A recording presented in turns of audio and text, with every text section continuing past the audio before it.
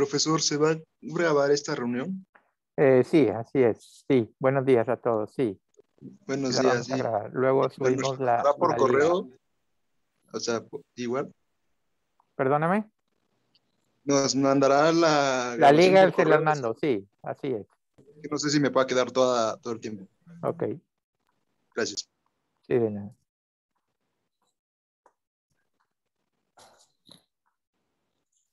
Ah, ¿estás en la oficina, Hugo? ¿Cómo está Ramón? Sí, así ¿Qué es. tal? Sí, aquí Ok. estamos. Hola, paisano.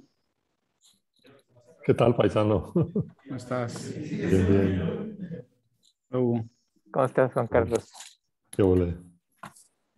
y en mitad de bloque de clase, mitad donde los chavos trabajan y yo veo conferencias. Dale. Ah, por eso tienen el cubrebocas, pues. Sí, sí, sí.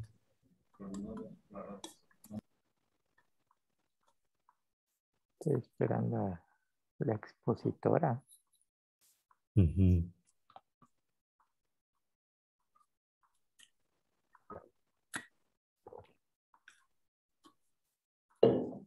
¿Cómo está Ramón? ¿Todo bien? Bien, sí, seguimos aquí en San Luis. Ajá. Bueno, no se ve porque puse un background. Ajá, sí. Pero ahí seguimos en San Luis y estoy dando una clase en el ITESM Ok, y y pues por lo demás seguimos aquí participando en comités de tesis y eso perfecto. pues, para apoyar el posgrado. Y das la de taller, ¿no? También. ¿La de qué? La de taller para la investigación, ¿no? Con Gilberto Ochoa. Fíjate que La de... no, Ah, no. esa no la estoy dando, no, Ah, la di un semestre con ellos, ok. pero luego sí ya empecé a encontrar dificultades para participar en eso. Ujú.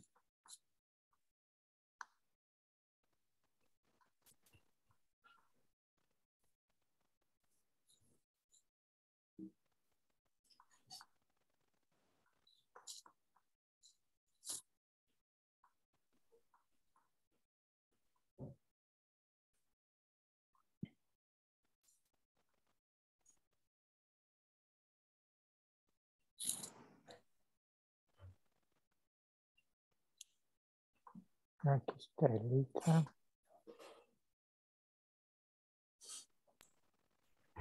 Caray, Raúl Monroy es igualito a ti, Hugo. Ahora no, ya tomó mi personalidad.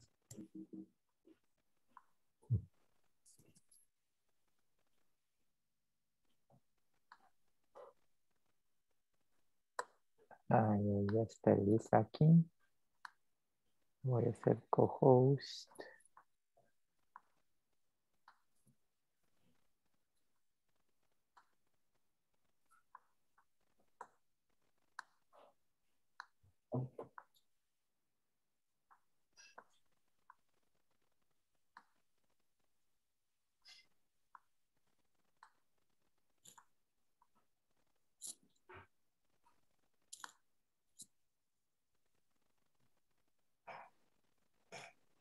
Hola Elisa, no oyes a nadie de los de aquí.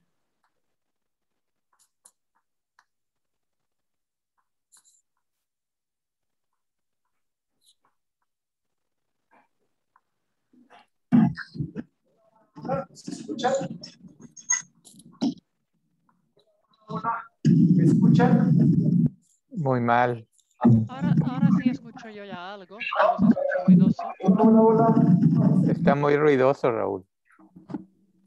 ¿Me escuchan?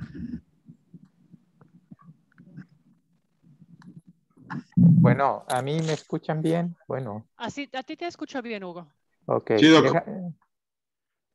Voy a hacerte co-host, Elisa, para que tú tengas también todo.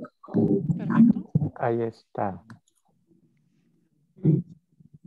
Entonces, ¿podrías hacer host a Elisa para que ella pueda grabar? Ya está. Ajá. Hola, Elisa, buenos días. Tú debes estar también aquí. Ahí está. Ya nombré a Elisa y a ti como co-host.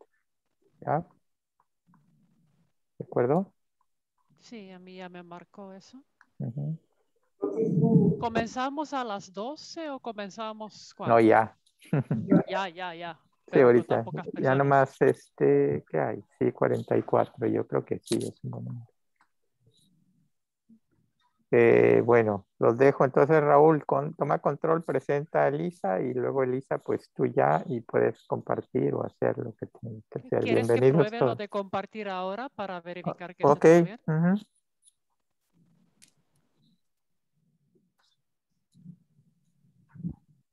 Voy a ver si lo pongo en slideshow. Ah, Ahora ahí se ve está. bien como pantalla completa, ¿verdad? Sí, es correcto. Ok, muy bien. Ujú.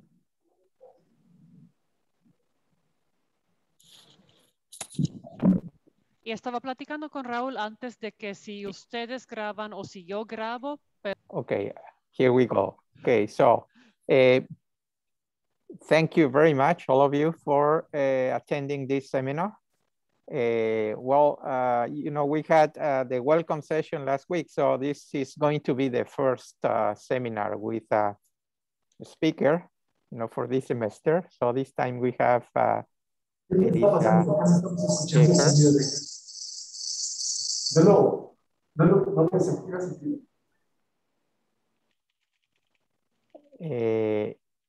Can you hear me? I can, but I briefly also heard Raúl and it was echoing the whole thing. Yeah. So Elisa is a Finnish mathematical computer scientist with a keen interest in computational intelligence.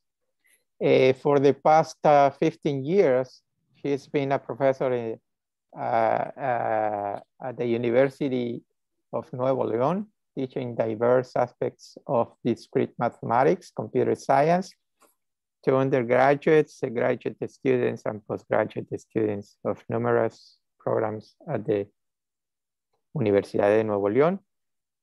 And now she's about to embark in a new journey as associate professor of applied digital intelligence at McGill University in Quebec, Canada. And she will also be the academic director of technology and innovation there. She is working on all this paper and visa paperwork she needs to be there. Her research jumps around the potential applications of graph theory and machine learning, touching areas such as social sciences, medicine, economics, and forestry. She's passionate about digital learning, real-time and asynchronous, and an early adopter of emerging software and hardware solutions to facilitate teaching and research. After having learned Python on her own, poking around the internal for a couple of years, she now actively advocates to students and colleagues, posting YouTube links to anyone willing to check them out. And also, she favors LaTeX, which is a tool, for preparing academic writing and presentations. So, Elisa, thank you very much for taking your time and being with us today. So we really appreciate it. Thank you very much. So you can start now if you wish. Thank you, Hugo, for the introduction. Thank you, Raúl, for the invitation. Okay, so let me share the presentation.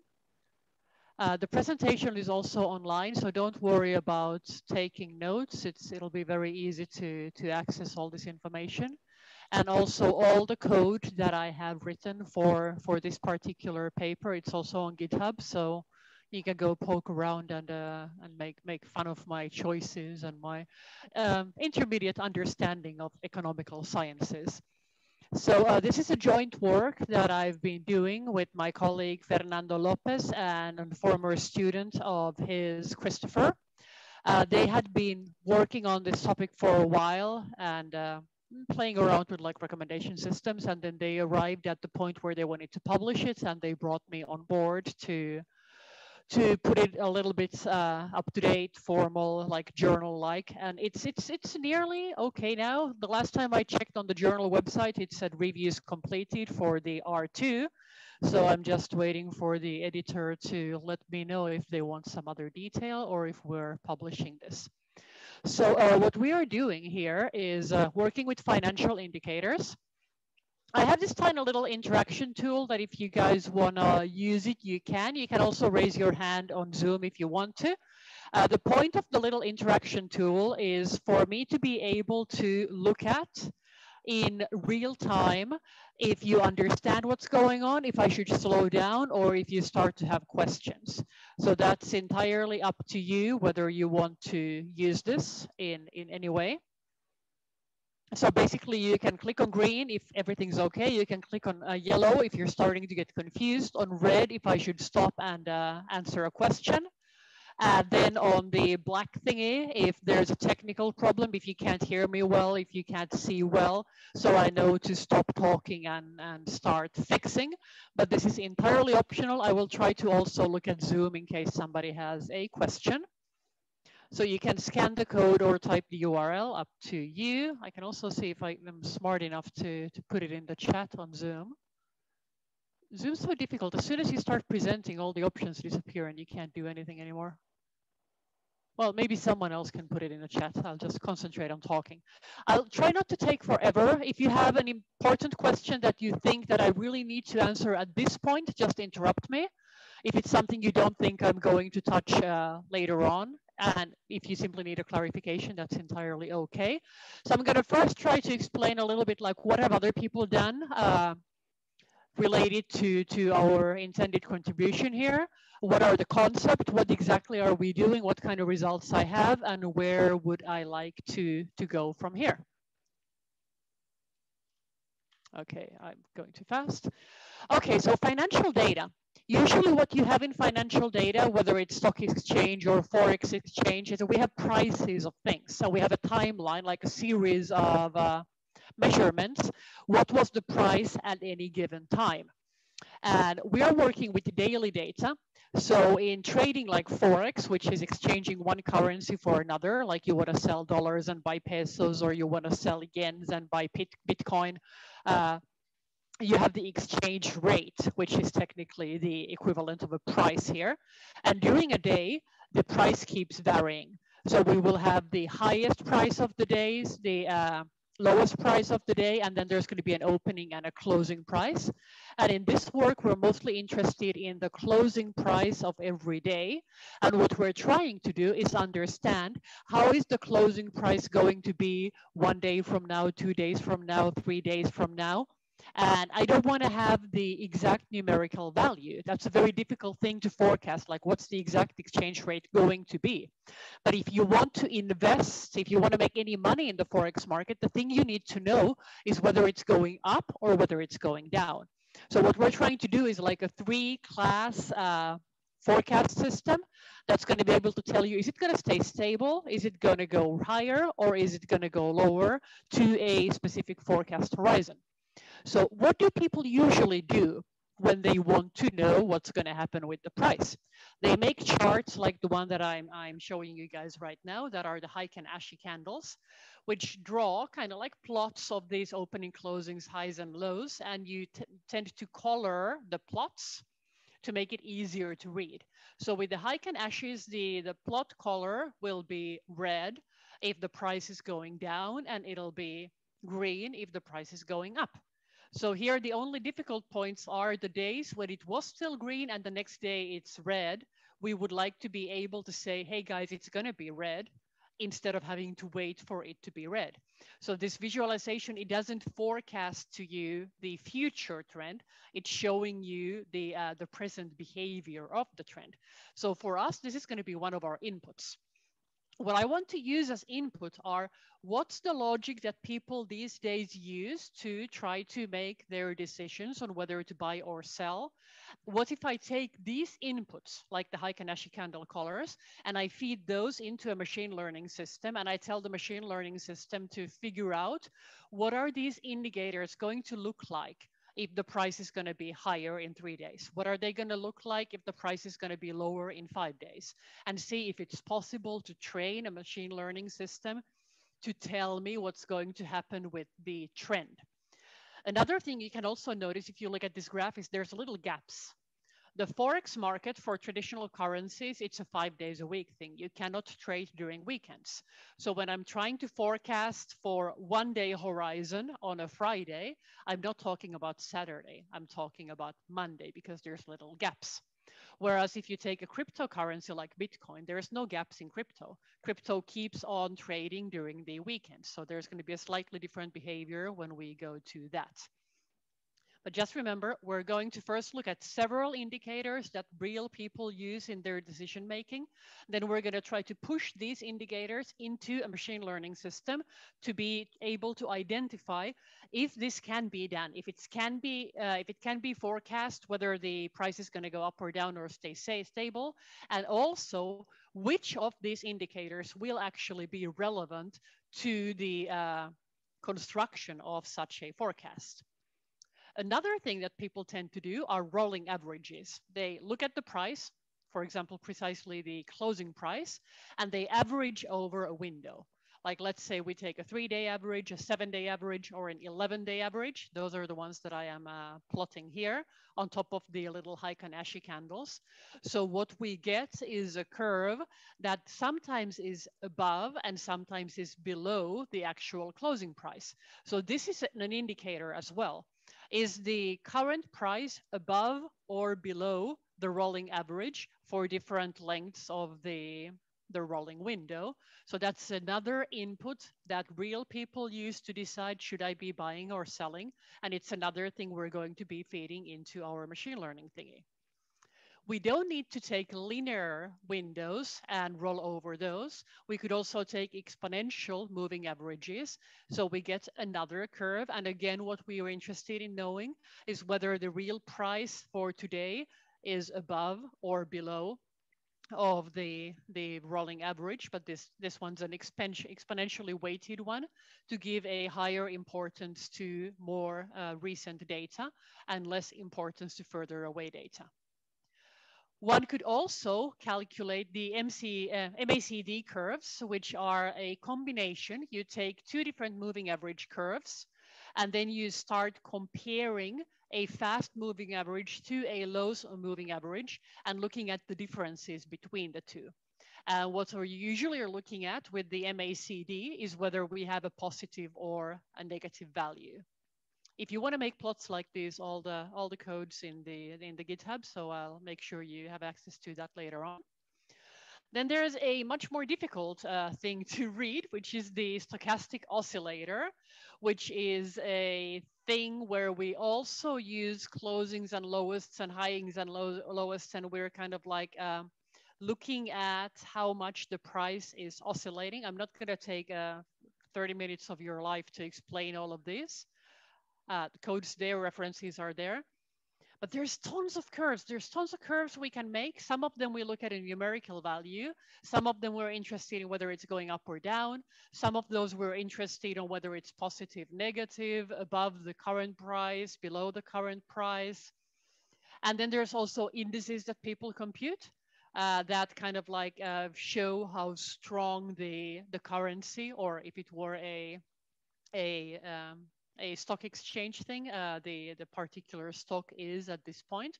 When we have a numerical thing like the RSI, we don't binarize it like below, above, positive, negative, but we can select a discretization scheme. Like let's say I'll divide it to 5 levels or 3 levels or 7 levels.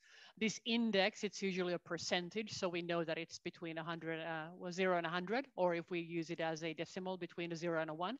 So we kind of like choose levels there, and then we could feed that into the machine learning system, that my relative strength index is on the 3rd level or the 1st level or the last level, instead of feeding it the actual value of the index. And then there's this really funky one that people seem to use a lot. It took me a long time to understand what's going on with this one. It's called a zigzag semaphore. And what you do with the zigzag semaphore is that you use 3 different thresholds for price changes. And you're looking at how big the changes in the price are. And then you put these 1, 2, 3 labels onto points of time where the price changes. You put a 3 when it changes a lot. You put a 2 when it changes a medium amount, and you put a 1 when it changes a tiny bit. And then it's either a green or a red semaphore. Green is when we're on a maximum, and red is when we're on a minimum. So if we want to use this to decide if we're buying or selling, we're interested in what's the last one. Like if I look to the recent past, oh, there was a red 3, or there was a green 1. And based on that, I will take my decisions on what I'm expecting to happen to the Forex price. Oh, another disclaimer, I would never do this with my money. I honestly think that any type of currency investment, in particular crypto, only do it with the money you don't need. And I'm a professor at a public university. I do not know what that is. I don't know what money I don't need means. So I do need all of my money. I am in no way advocating on put your life savings on some currency exchange scheme. I just think it's very interesting science because it's a very interesting time series. I am not making money with this. I have not tried making money with this, and I do not recommend making money with this. But I do have friends. The science people, they just call them charters derogatively. And they just look at charts like this. Every day they look at charts like this, and then they make little decisions. Oh, I'm going to buy some yens. I'm going to sell some Swiss francs. And they actually make a living out of this. I don't know. It sounds like astrology to me, but there are people who make a living out of this. So that's the motivation why I'm interested in this, that if these people are able to do this, are they lucky? Are they smart? And is there something that we as scientists could do to kind of like capture what's the smartness here? What are we actually looking at to know whether the price is going to go up or down? But that brings me to another important disclaimer. If everybody starts forecasting this, then their actions are going to depend on the output of the forecasting system, and that will have an effect on what's going to be happening to the prices, because all of these price curves are reactions to the market. So if we make large market decisions based on algorithms, then we have large fluctuations in the market. Franco is doing something very interesting. I think I'm looking at his belly. And this is what happened I don't remember the date. A few years ago, there was a problem with the New York Stock Exchange because they had automated algorithms. And when the algorithms look at curves like these, and then they all take decisions, and then the curve changes, and then they all take decisions, the whole thing becomes unstable and can collapse quite severely. So please, please, please don't try to automate this. This is in the interest of understanding a complex system. This is not in the interest of, hey guys, let's make money and collapse the markets. I'm wondering if I can mute Franco. Okay, I think I can. I have effectively muted Franco, and now I can see his face. Okay, so traditionally, people try to forecast the Forex market with traditional time series forecasting models. They didn't really work too well. Nonlinear models started working a little bit better. And there were some decent attempts of trying to forecast Forex exchange rates in the early 90s, and then entered artificial intelligence, and it's been a whole new ball game ever since. There's a lot of people working on this, and a lot of interesting things are happening. So this is just a little sample of what people do. There's people working with support vector machines, neural networks, deep learning, hidden Markov models, decision trees of all kinds. Some people are working with the trend like we are, if it's going up or down or stable. Some people are trying to forecast the exact exchange rate, like how many dollars per peso. Some people are trying to forecast the profits, that if you're holding this amount of this currency, are you going to make a profit or a loss on it? the number of currency pairs people work with, it's rather variable. Some people just work with one, let's say US dollar to euro, and some people work with several. We're presently working with 15, not because it takes a lot of time. I could work with 50. It just doesn't fit in the manuscript anymore because I have way too many figures and way too many special cases when I put in more currency pairs. And then also when you're training your machine learning system, what are you feeding to the system? Like I was saying, I'm working with the indicators, the things that people actually look at, and I'm severely discretizing the indicators. So I'm not going to be putting in the value of an index. I'm going to either set it to a few discrete levels or binarize it somehow. Some people actually feed the raw values of the indicators, and some people feed the price itself. The reason why I'm happier feeding a rounded version is to try to avoid overfitting. Like, let's say, let's not give it too much information because I'm trying to see if what people actually look at as decision-making tools is sufficient input to make a machine learning method to be functional. And a person looking at data isn't really memorizing the fifth decimal of everything. They're just looking at it. Is it big? Is it small? Is it up? Is it down? So I'm trying to kind of capture a level of detail that's accessible to human cognition and using that as input to the machine learning system. So since January, it's been in evaluation for Springer's computational economics, and I am expecting it to pop out of the system relatively soon. And I can let you guys know if we get published or if I have to make more changes and figures. So what are we going to use? Other people are working with support vector machines, neural networks. We are working with rough sets that are a really nice mathematical concept. If you have a lot of objects and these objects have attributes, multiple attributes, possibly thousands, and you're interested to know that if this set of objects is supposed to form a class, then which of these attributes permit me to differentiate this class from the other objects? So it's kind of like, I suppose you guys know fuzzy logic, where you don't just have trues and falses, you have kind of like degrees of belonging into a set, that this one's like a very good student or a very small potato. So what we have here is not kind of like a degree of belonging, but we are interested in what sets of attributes permit us to distinguish between one set of objects and another. So we're kind of like working with equivalence classes, that these objects are equivalent in terms of these attributes, and what subsets of attributes are good for describing which sets of objects in particular. So basically, we are wanting to figure out which attributes, so which of our features having which values will permit me to say that this price will go up, or this price will go down, or this price will be stable to which forecasting horizon. Because it's not necessarily the same what's going to happen with the indicators if it's going to go up tomorrow, or 3 days from now, or 1 week from now, or 1 month from now. So the set of attributes that characterizes the subset of the prices, that situations in which prices will go up, may differ according to how far I'm forecasting. And the other thing that might affect it is how big of a change am I interested in? Because I really want to know if it's going to go up or down or stable. So this means that I need a threshold. How much variation can I have for it still to be stable? Is it going to go up 1%, 5%, 10%?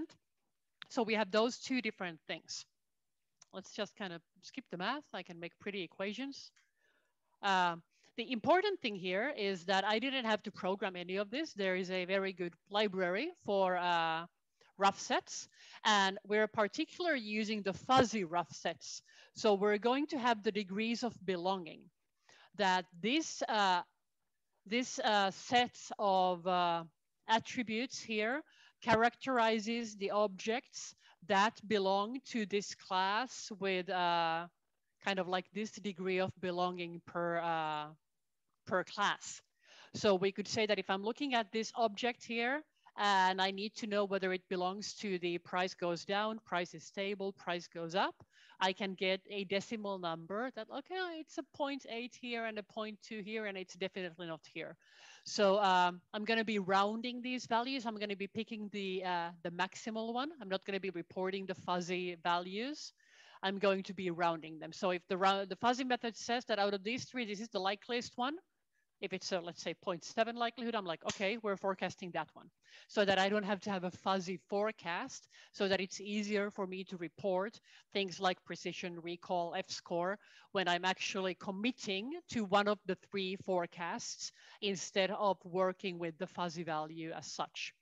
So I pick from there a classification method. It's a neighborhood-based method using 10 neighbors. I'm using a Hamming distance. Why am I using a Hamming distance? Why am I not using a Euclidean distance? Because I'm really just interested in how many indicators are different, like kind of like how far are the indicators from one another, whereas Euclidean distance would try to put numerical values to them.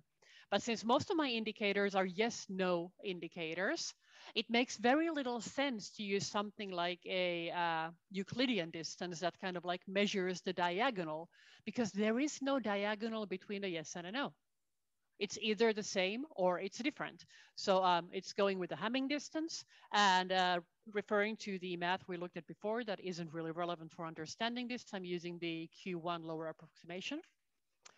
And before I start, well, I need to look at the correlations. If I have my indicators all rounded up nicely to positive, negative, or whatever levels that I have, I would need to know that I'm not putting in the same exact correlated information into these indicators.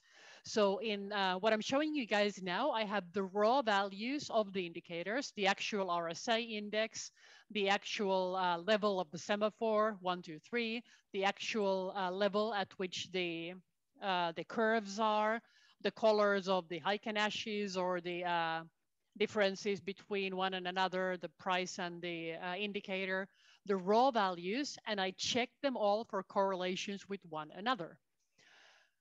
Evidently, variants of the same exact kind of indicator will be correlated. For example, I have the two different MACDs, one done with like the regular linear windows and another one with the exponential ones that give more weight to the recent values.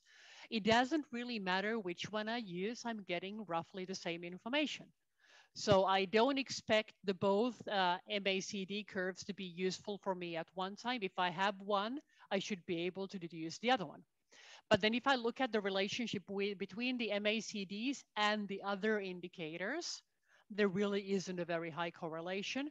There's with the RSA index, but if we look at the scatter plot here, there's a lot of outliers. So it's not really, they're not really measuring the same thing. And then for all of the others, it's a similar situation. The stochastic oscillator against the Heiken-Ashe, for example. Here also we have a tiny little bit of a correlation. This is the scatter plot, but also with tons of outliers. So like there's like this group of stuff and then other stuff going on. So we can see that this is not necessarily a heterogeneous situation. The same thing when I'm comparing the moving averages to the relative strength index, there seem to be kind of like subpopulations with the different values of the index. And it's not like, none of this really looks in any way uniform, regular, or free of noise. And very few of these kind of look normally distributed. The RSI is the closest. At the semaphore level, of course, this is a discretized thing because it's a 1, 2, 3, and the kind is the green or red, so they're definitely not going to be normally distributed. This one seems bimodal. These two also seem bimodal with lots of noise. And these ones here, they're kind of like biased towards the left. This might be possibly normal. I didn't really check normality on any of these because they don't look horribly normal. So I have faith that when I feed this information, the only redundancy should really be within a family. That if I feed in several SMAs, they might be redundant with each other. Several EMAs, they might be redundant to each other, or several MACDs, they might be redundant to each other. Yet I am going to feed in several SMAs. Why? Because I need to know which one I want to look at. Remember with the the moving averages, I have different windows. I can have a 3-day window, 7-day window, 21-day window. So of course, the 21-day window is going to contain information that the 7-day window contains also. But when I forecast to different lengths of the forecast window, I might require a different window length of the indicator. And that's one of the things I want to check. By the way, these correlations are for the exchange rate between the United States dollar and the Mexican peso. So I have actually 15 of these for all of the currency pairs, and they're roughly qualitatively similar, all of them. So nobody has their hands up. Nobody has yellows or reds, so I think we're fine. So I'm going to extract this information from real data. So I download 5 years of data for the 15 currency pairs, and I start computing these. I select a bunch of window lengths for the rolling averages. I have a 3-day, 5-day, 7-day, 9-day, and 11-day. Then I calculate the Heikin-Ashi candles. I calculate the semaphores. I calculate the stochastic oscillator. I calculate that for the SMA 14. In future work, we could try with more windows for the SO. But as I already have a bunch of indicators and it's difficult to fit the tables in the paper, I'm trying to not exaggerate. I am using a 5-level discretization for the RSI index. And for most of the others, it's just binary. Except remember that the semaphore has a 3-level thingy. So we have positive or negative in comparison to the price, rising or falling, above or below, or the sign for the MSADs. And the exceptions are the RSI, which is the 5-level of an index that goes from 0 to 1 or 0 to 100 if you're looking at a percentage. And the semaphore does the 1, 2, 3 thing. For the forecast horizons and the change thresholds, I need to choose what values I want to test. And then when I know that, let's say I'm looking at 3 days from now and a 5% change, then I will take my time series and I will calculate the values of the time series for a given day. Then I will look at the price, the horizon forward from that day, and I will compare those two prices to see if there was a change that exceeded the threshold, true or false, and if the change was positive or negative. So given the data that characterizes a moment, I make a label that's 2 binary values. That's the, did it change upwards or downwards? Or which is the second bit, and the first one, whether there was change larger than the threshold or whether there wasn't. So now if there wasn't significant change in the threshold, it doesn't matter if it was an increase or decrease. So even if it looks like I have 4 classes, I don't actually have 4 classes, I have 3 classes. I have the significant increase, significant decrease, or insignificant, and I don't care if it's a decrease or an increase. So I'm going to be using forecast horizons of 1, 2, 3, 4, 5 days, then 10 days and 15 days. Why am I not using 7 or 14? Remember, most of this is traditional currency and they don't trade on Saturdays and Sundays. So multiples of 5 are essentially the weeks. I'm also going to be experimenting with Bitcoin, but for comparability of the results, I'm going to use these same horizons with the Bitcoin. And I'm going to be using 15 different thresholds. I have 5 small thresholds. I have 5 medium thresholds and 5 large thresholds. So notice these are percents. So the largest is a 3% change. The smallest is a 0.01% change. So it's a very small amount. Okay. So my class labels, as I was saying, come from those binary values. The significant increase, I'm going to call that a 2. A significant decrease, I'm going to call that 0. And the whatever change there was doesn't exceed the threshold, I'm going to call that 1. So I'm going to have 0, 1, 2 class labels. What does the data look like? For a given day, I have the discretized values of the indicators, and then I have the forecast, that's the desired label that I calculate by looking that much to the future into the data.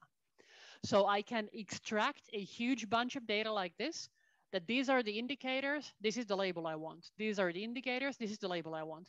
This particular example, this is the Australian dollar against the US dollar using a 2-day horizon and a 1% threshold. So that's just a little fragment. Remember, I have 5 years of data for each of the 15 pairs.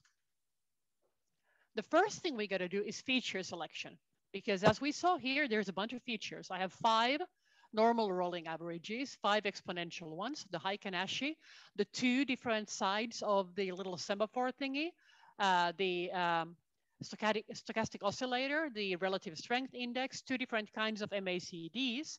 So I would like to know which ones of these are actually necessary and useful for making a forecast. So we don't want features that give us the same exact information than another feature. This is avoiding redundancy. We don't want to put features that are just kind of like nice to have but don't really do anything, so that we don't get too much overfitting. And also, less features we put into the system, less time we're going to need for the training. The same package that I used for the classification, it also comes with feature selection methods. I just need to kind of like poke around their code a tiny bit, because I wanted to see which features it selected. Library itself, it selects the features and trains and everything's nice and warm, but it doesn't tell you which ones it picked. And I needed to know which ones it picked because I wanted to contribute that exact thing with my research. Which of these indicators are necessary to be able to forecast which currency, to which precision, to which forecast horizon. So there's a tiny change between my code and the original library. So when we start training the models, first we need to make sure that I have enough data. So I'm going to check how many 2s, how many 1s, and how many 0s do I have. Some prices, they fluctuate a ton. So there's never going to be stability for a more slow threshold. And it doesn't make any sense to try to train a 3 classifier when one of the 3 classes doesn't exist. So if in the data set I had less than 30 occurrences of one of the 3 classes, I threw it out. Like, no, we're not going to forecast this. We're simply not going to take this. We're just going to forecast 2 of the classes. And note, it isn't always the stable class that goes away. Some exchange rates, they're just kind of like almost always increasing. They never go down a lot. So if I have a large threshold, then the price is either going to be stable or rising. Stable, stable, rising, stable, stable, rising, but it's never going to go down.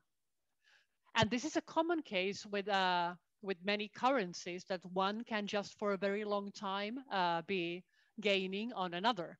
So I always had to check if any of the 3 classes was a minority. Then before I start training the model, I need to balance the classes, because if one class has a lot more than the other, I'm going to get a biased situation if I train with tons of samples from one class and very few from the other. So first I balance the classes.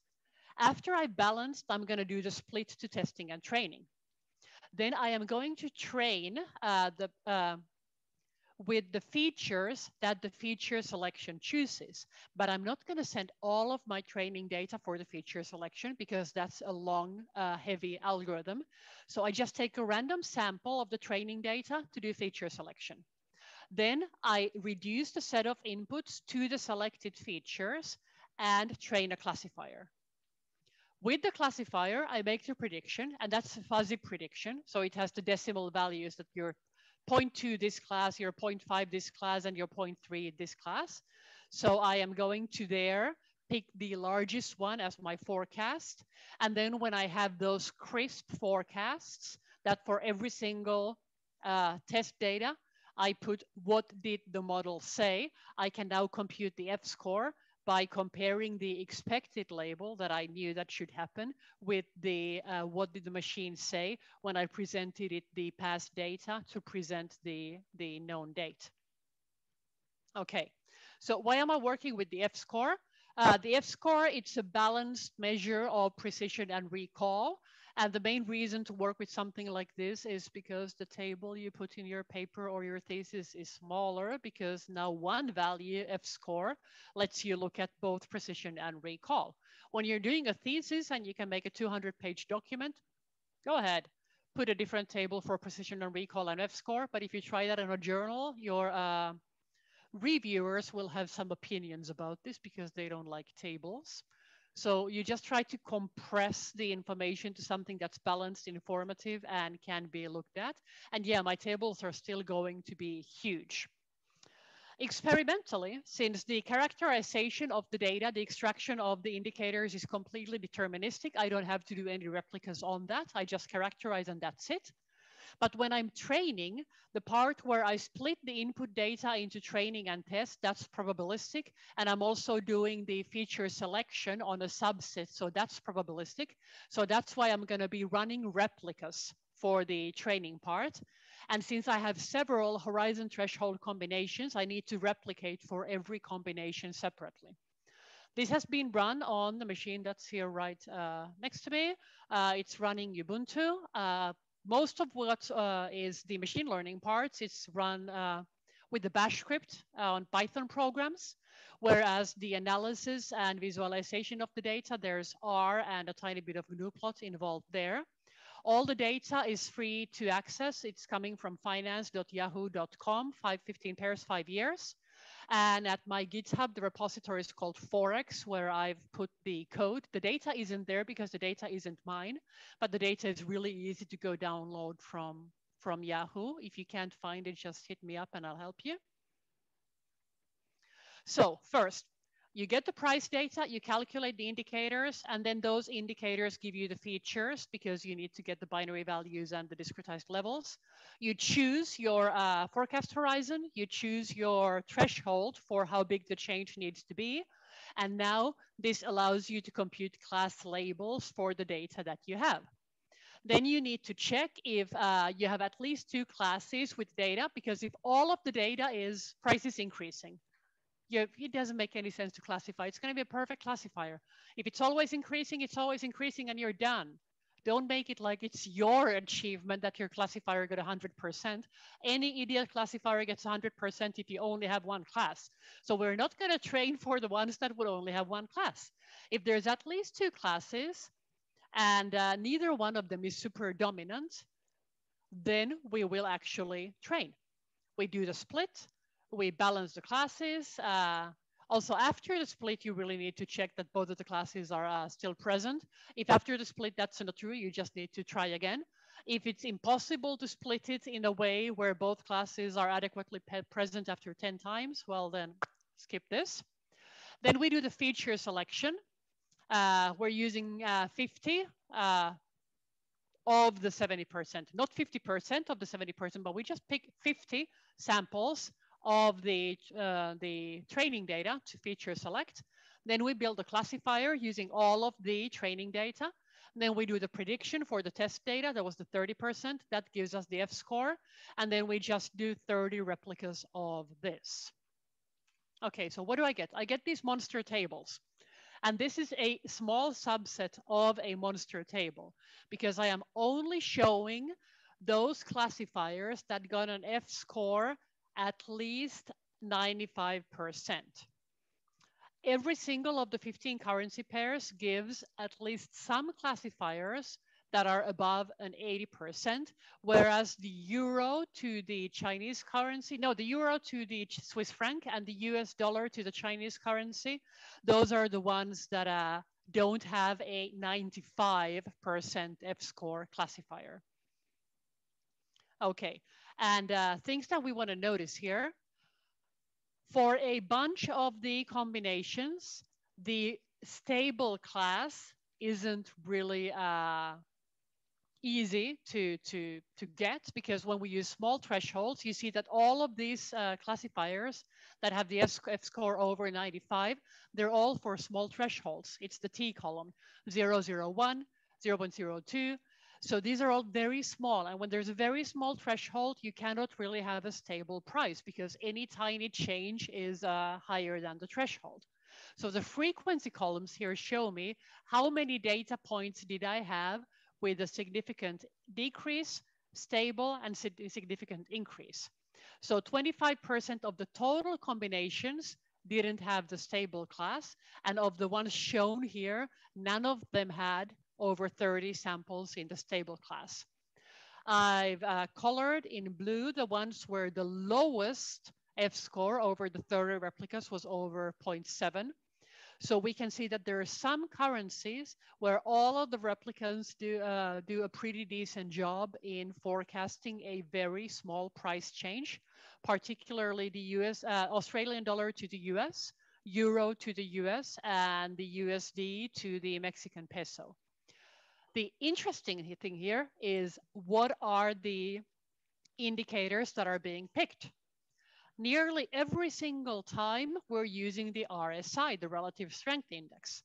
This is probably because it's the richest indicator because I'm using 5 levels of discretization on it and most of the others are binary or ternary. I also put the runtime of the feature selection in milliseconds, average and standard deviation over the replicas, and the training time of the model also in milliseconds. So the training is much faster than the feature selection. This is why the feature selection is done on a very small subset. And here I put the number of total data points. So it should be the sum of these values here should go here. So we can observe that the RSI is almost always used. A very short 3-day rolling average is also pretty popular. And most of the other indicators don't really enter into it. Sometimes the CD, but not really the others. So this is where I really want to start diving in.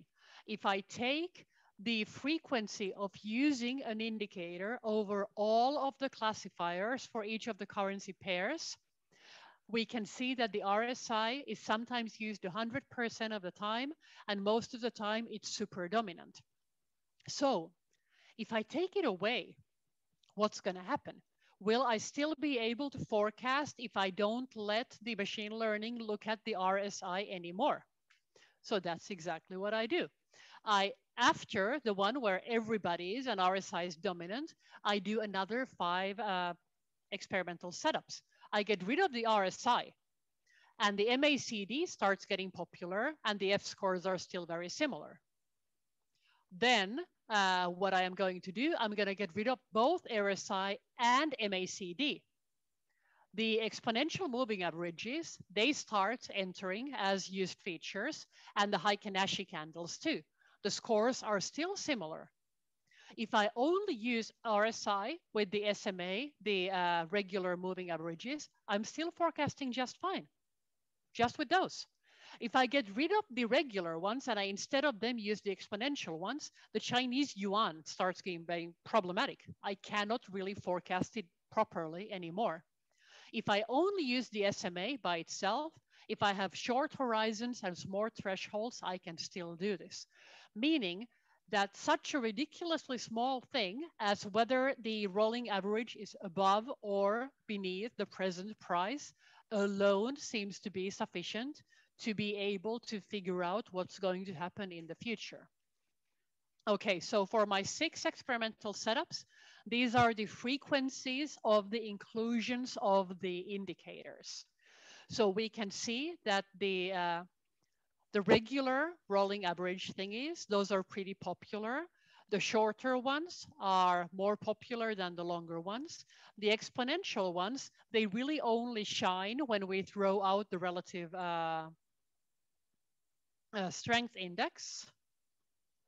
And the kind of the semaphore, whether it's red or green, that's pretty irrelevant. The other indicators give us this information, but the levels sometimes useful. The RSI by itself, that's a very strong indicator, very informative of what's going on. So what do these models look like when I look at their performance? Here I'm plotting the F-score over the replicas, the worst replica and the best replica, worst replica, best replica. And here I'm varying the horizon for how many days in the future I'm forecasting. So remember it was 1 through 5, then 10, and then 15. And I had 5 thresholds of 3 magnitudes, small, medium, and large. When the bar is missing, it means that we didn't have any reasonable models for it. We couldn't train models. And why can't we train models? It's because there's only one class, meaning that if the threshold's very large and I want to look at a very short horizon, it's never going to be increasing or decreasing. It's always going to be stable. Or if I have a super small threshold and I have a very large horizon, I can also possibly have difficulties with this because it might really never be stable there. Okay, so I plotted here a line at 0.7, which is kind of like my personal opinion that if your F-score is well below 0.7, don't even talk about it. This is a 0.8, which is kind of means that, okay, we could start pretending it's possibly a decent classifier. So when we look at for euro to Canadian dollar, we have for all of the horizons, some nearly acceptable classifiers. We have decent ones really only for the 1-day horizon. And the larger the threshold goes, the worse the situation tends to get, but there's a little rebound. Like they go bad and then they start getting a little better again. Meaning that if you're forecasting further away, it's easier to forecast for a larger threshold. This is also intuitively pleasant. So this is what it looks like for Bitcoin. And this is interesting. There's a qualitative difference between Bitcoin and regular currency. For short horizons, Bitcoin is a little bit easier to forecast. And whereas for regular currencies, long horizons and large thresholds usually gets better, with Bitcoin, it doesn't. With Bitcoin, there's no decent way looking at these indicators to know what's going to happen long term. So we do better short term, but we do worse long term when we're comparing a traditional to a crypto. In future work, it would be really interesting also to include crypto to crypto things, but I have so many slides and papers and tables that it just really doesn't make a lot of sense to extend too much. The Chinese yuan, that's the most complicated one to forecast with the method that I have. It's almost never good. Like it's between kind of sucks and totally impossible. There's something in that particular currency that makes it behave in a different way. This kind of implies that we would need a different indicator, that the indicators that people usually use aren't powerful or descriptive of the Chinese currency's behavior. So how does this computationally perform? I have a 16-core i7 and 64 gigabytes of RAM. That's mostly because I play video games, but as a side effect, I can use this to do some research. So the characterization, that's nice. 5 years of a currency pair takes a couple of seconds to do. The feature selection, if I take a small sample, it's very quick, reasonable, totally less than a second. But if I start putting all of the data in it, it's really not nice anymore. You could want to spend an entire day on this, but I don't want to, because when I'm doing 30 replicas per each combination, I have 7 horizons, I have 15 thresholds, 15 currency pairs. I want this whole thing to run in a few hours. So in my computer, I press enter, I walk to Starbucks or something, come back. The whole experiment's going to be done, and I have the new figures. So that's my personal research goal. If it can be done in a day, do it in a day, because you're always too busy to spend 15 days running the experiments, and I just don't have the infrastructure for that. I'm glad for the guys at Google who do, but no, I'm not going to run my computer for 15 days for the sake of science. I like playing games in the evenings. So to compare what we're doing, I also checked out what would happen if I just used decision trees. So I also trained decision trees. For this particular decision tree, I threw in the relative strength index and one of the regular rolling average thingies. The decision tree, it already starts getting kind of complicated with only these 2 things. And the F-score, even if I use all of the data, I didn't do a split, I just gave it all of the data to see how this goes. It goes to 0.77. So even if I risk overfitting, I can't do really very well with a decision tree. But if I try to make a decision tree with all the features, it becomes incomprehensible. Like you don't really know which features are doing what, and the performance goes poor. So what I really like about what we're doing is I can tell which features are the ones that are being used. My downside is I don't really know how they're being used. I don't really have access to the logic. So I can make a forecast given current values. I can predict whether it's going to go up or down. This is kind of fast. I get relatively good models, but I want to know why. So I'd like to add indicators to make the Chinese currency work better. I would try to also change the RSI discretization. It's a 5-level now. What do I do if I make it finer, if I make it coarser? What's going to happen? What if I discretize the others instead of binarizing them? If I gave them like 4 levels or something, are they going to become more useful? I would like to make use of the fuzziness. Like remember my class labels, they're 0.8, 0.2, 0.7, and I'm just rounding them to yes or no's. So that would be a very interesting thing to do. Like, can I get better performance if I actually look at that fuzzy value? It would be cool to test different feature selectors and different classifiers because I'm just using one method for feature selection and just one Rafi classifier. Now I have a typo. I always have a typo, but it's almost the last slide. I also want to visualize the rough sets, kind of like to explain to the person making the forecast, which are the attributes that are being used and how are they being used? How do their values forecast this? All my work is with daily data, and I would like to work with hourly or minute level data because the forecast market tends to be short term, so that might be more interesting. And it would be cool to check how much of this can be transferred to stock market data. So if anybody's in the market for a case study for their doctoral thesis or wants to work with something like this, I volunteer for the committee and I will share you everything I have. Even if it's not financial data, if it's something that does something similar, I'll be happy forecasting climate change or whatnot.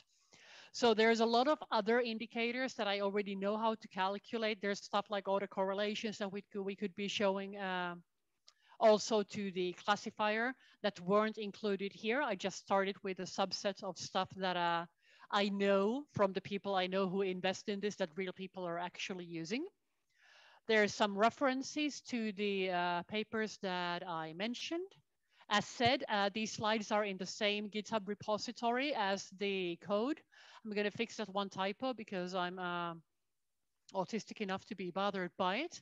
You are all free to contact me to my email at any point. Try to use the Gmail instead of the YNL email because, well, I hope to be switching to McGill soon. So the official one that I have now might stop working at some time.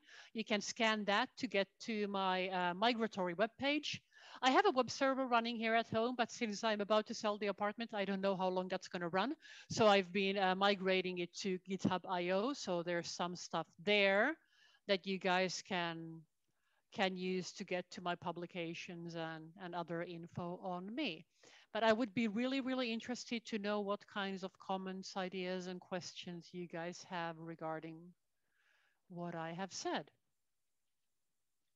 I'm going to stop sharing so you guys don't have to stare at this. But if you need to look at these slides again, just let me know. Thank you very much, Elisa. Nice presentation. There are some comments, questions in the chat. Could you take a look at them, please? Let's see. Rough sets is like choosing the most correlated variables. It's not really in terms of correlation. When rough sets, it's kind of like co-occurrence. So basically, when you have an attribute, let's say the semaphore that has the 1, 2, 3, and then the red or green. So we would have a set of data that these are all the ones that have a semaphore level 1, and these are all the ones that have a green. So rough sets works kind of like with these subsets, that if these are all the greens and these are all the ones, then the intersection of those are all the green ones. So it's a set theoretical kind of a thing where you're trying to figure out which attributes are descriptive about which label would go to which class. So that we're just trying to figure out that if adding a new attribute doesn't change, let's say the support, if adding a new attribute doesn't give you any more separation between the classes, then that attribute is kind of like redundant. So what you're trying to figure out is how you could, in like set theoretical terms, roughly describe what do these points have in common. And then the classification comes from kind of that this is the class of the ones that have a green semaphore at level 5 and a negative difference in the Heiken Ashi and blah, blah, blah, blah, blah. And then you want to take that to your class labels. Like, what are the attributes that give you significant increase? What's the subset of the no significant change, etc. So it's rough sets. It's kind of cool, but when you read like math about rough sets, it's really just set theory. For the feature selection, I really haven't tried any other methods yet, and I haven't speculated yet on which ones would be nice. It's an interesting future work, and I'm kind of hoping to tempt a student to doing it, to comparing different types of feature selection methods, either like incremental, like take nothing at first and then add, or take everything first and then throw out, or some probabilistic methods. That would be interesting. Enrique, this is the paper that's presently in review. I could see if there's any news on the webpage about whether they're actually going to spit it out, but like it's hopefully soon published, and I will add it to my list of publications, of course, as soon as I get the information that they actually accepted it. But all the slides and all the code, it's already there. I'm really hoping it's going to pop out soon. If it doesn't, I'm going to put it on Arxiv or something to get it to you guys faster. But usually, like, if you want to follow me on something like LinkedIn or Twitter, if I manage to get a paper out, I usually brag about it for my 15 seconds of fame. So you're going to notice there. I have no idea how quantum computing will affect trading. None whatsoever. I would suppose that my best guess would be not really. I'm a little worried about how quantum computing will affect information security, but I don't think that's like a short-term concern. That's a medium-term concern. But yeah, quantum computing methods for forecasting in general are interesting, but that takes it even further to the fuzzier direction. And I think there's a lot of potential in kind of fuzzy classification and forecasting that isn't really just spit out a number, but kind of like qualitative forecasting, where we're not going to say what's the value of this series going to be, but it would kind of be what qualitatively will be happening. And I think that would be very, very interesting. For Jose Carlos's question on the SMOTES, I didn't really try either if there's an effect of whether I use a different sampling method. Because like I usually start messing with the sampling method when I don't get any good classifiers. And when I already get more classifiers than I can fit on a table that have a good F-score, I'm like, yeah, well, fuck it, I'll just analyze whatever I have. And but when your method isn't working well, when like all of your classifiers suck and nothing's working, then it's a very good idea to start checking if another option would be viable. I considered for a little while starting to oversample the minority class, but there are such strong minorities. It's like 20 of these, 500 of these, and 500 of these. So even if I try to sample those same 20 over and over again, I really think I'm just going to introduce a huge bias. Like when the differences are massive, I have very little faith that by oversampling, I would get to something reasonable. I think it more just means that this threshold and horizon combination doesn't really make sense when you get imbalanced classes. So it's not so much of a sign like, hey, let's sample another way. It just means that the question I am making doesn't make sense, and hence I really shouldn't be making that question. That's my interpretation of what's actually happening when I get really imbalanced classes. So I'm not interested in fixing it. I'm interested in admitting that, okay, this combination doesn't work. What's the other question? There are two people. Oh, I still have one in the chat. One moment. Have I raised this problem using a GRU LSTM hybrid network? Now, I didn't try anything else personally than the rough sets, because that's what my coworkers had been working on, Fernando and Chris. But in the related literature, I saw a lot of people doing pretty heavy neural network things on this. But now, with my experience of what I have done thus far, I don't think you need to, because I have a very, let's say, lightweight method here. And this very lightweight method that you can run even on a much more modest computer with just a few discretized indicators, if this is already doing well, why would I want to bring in the big guns? I'm more interested in exploring other, let's say, light approaches to this, because similarly than the let's start oversampling, the let's bring a more complex solution, it makes sense when the simple one isn't working. But when the simple one is kind of working, to me, the interesting questions are, why is it working? Can I make it work even better? And how much of the, hey, it seems to be working, depend on the different elements already present. But yeah, there's a lot of, in the references, there's a bunch of stuff that are using neural networks, deep learning, all kinds of variants on doing this. I am multitasking here to put the typo corrected version of the slides on the GitHub repository. Did somebody else have a question still? Ramon has his hand Okay, raised. go ahead. Yeah, you mentioned that actually the Chinese yen is kind of difficult to predict.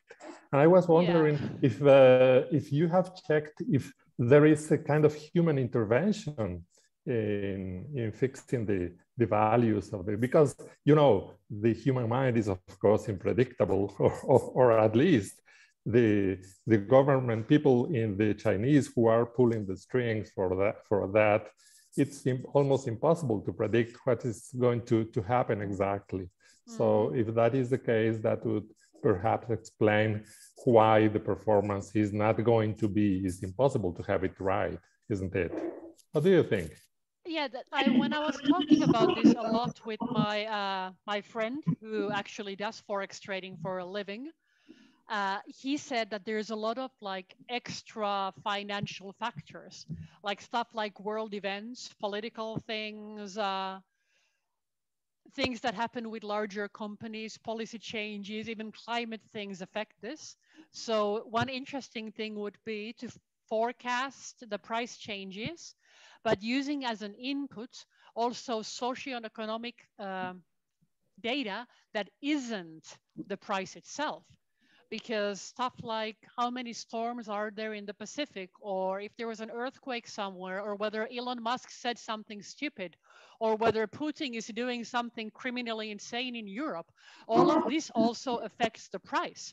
And that's not something we can look at the price history and tell, oh, hey, Russians are going to do something dumb. It doesn't show there. It shows somewhere else. And I'm thinking that the problem that the Chinese one is behaving differently is possibly due to China having like either a more robust or a more volatile, let's say, relationship between these like extra financial factors. So maybe they have a very different political situation. So all these hidden political factors that I cannot deduce by looking at these purely price-based indicators might be affecting. So that's what my real life forex trading friend was really interested in how to make indicators that would like monitor activity on Twitter, monitor headlines on CNN, and kind of like bring that into what's going on to forecast in terms of what Twitter and CNN are doing instead of just forecasting in terms of the past price. Yeah, of course. Thank you. There's another question in chat from Luis Daniel on what would be the best regression model for forecasting. I don't think any of them are very good. I've been recently kind of struggling with this, how to forecast these kinds of things, and none of them were really good. And that's kind of, that's one of the things that the existing literature, like pre-machine learning existing literature, points out, that you cannot really forecast Forex with the traditional methods. And the traditional math includes exactly kind of like regression type of things. Like it doesn't seem to behave that way. I'm not really sure why it doesn't seem to behave that way. But like when you fit a decision tree, you're internally kind of making regression models, and they're really not kind of performing well. But my understanding from reading the literature is that the consensus is no regression model will be best for trading forecasting in general. That simply doesn't seem to work. What seems to work are different variants of machine learning, and nobody really seems to yet know why exactly.